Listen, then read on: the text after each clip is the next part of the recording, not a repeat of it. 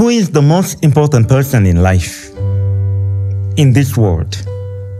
I believe you have your own answer, but just pay attention and listen to what I'm about to tell you.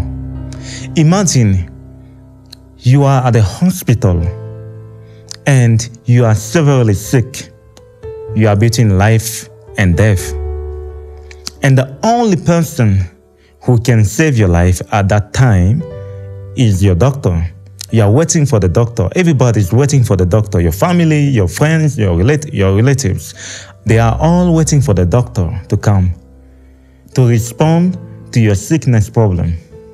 Because only him has the knowledge or the capacity, the ability to resolve your sickness problem. And at that time, your parents, your friends, your children, your co-workers, or anyone around you or in your life or in your world is not the most important person. The most important person at that time will be the doctor, because the doctor, only him alone can solve your sickness problem. Any other things else becomes useless because they cannot respond to your problem. Now, if you ask me now, who is the most important person in the world? Do you want to know? You shall know the truth, and the truth will set you free. Now, we have two big problems in this world. Number one, the biggest problem is the problem of sin. We all are trying to resolve this problem because sin is an issue almost in every religion, in every part of our society. Just in case if you don't know what sin is just rebellion, being a rebel. For example, you stole something and you are put to jail. You sin against the law. You transgress the law. Therefore, you need to be punished. You have to be punished. So that's what sin is. And sin before God is being a rebel. Meaning that you need to be punished because you transgress the laws of the Most High God. Because God is a king and he has laws and principles in his kingdom.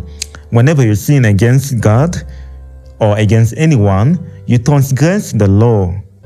Therefore, you need to be punished. And everyone, almost every religion, tries to solve the sin problems. People try to come up with different ideas, philosophy, and any other things just to resolve the sin problem. The second problem in the world, which I consider to be the biggest one, is the problem of death. Death is an issue which no one, since from the beginning till now, has the answer to it, can resolve that problem, because no one has the power or the ability to solve the problem of death. Now, when Jesus came, he was the first human being, the first born of man to solve the sin and death problem. Therefore, Jesus became and is and will be the most important person in life because, number one, he solves the problem of sin, and number two, he solves the problem of death. These two problems, Jesus already solved them on the cross. That's why Jesus now is the most important person. He was, he is, and he will be the most important person on earth, even for eternity, because your eternity, your present and your future, your health and everything depends on that fact, on the fact that Jesus died upon the cross and he solved the problem of sin and death.